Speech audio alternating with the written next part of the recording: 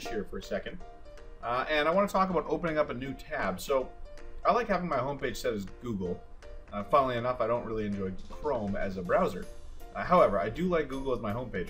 So when I click the new tab, ideally, I would like this to go to Google. Problem is, we can't actually set a custom URL. So if I click the three little buttons and I go into my settings here, if I go down, I can set a start with. I can open with a specific page. That's not a problem. However, down here where it says open new tabs with, the only options I get are top sites and suggested content, top sites, or a blank page, which kind of limits us. So here's my solution to this.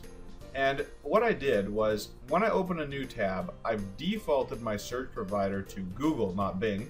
And essentially, I've got a Google search box right here. Now, it doesn't fix the problem entirely. We really should be able to choose what new tabs open as. And honestly, if we really think about it, I wouldn't be surprised if that is an update coming. However, in the meantime, we want to change our default search provider. So if you click the three little buttons, three little dots, you go to settings, and you go down here, you can go into advanced settings,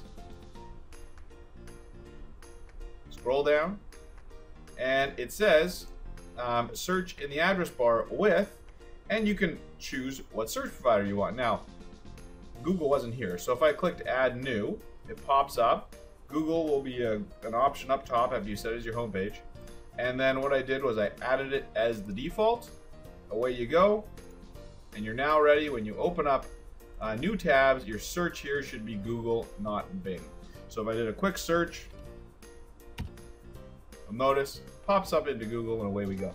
So that fixes my situation. However, if you had a custom URL, you can't actually get that set as a new tab. Now, like I said, this could be an option coming up, so maybe we're going to wait for it. But for now, if you're talking search engine, that's how it's going to fix the problem.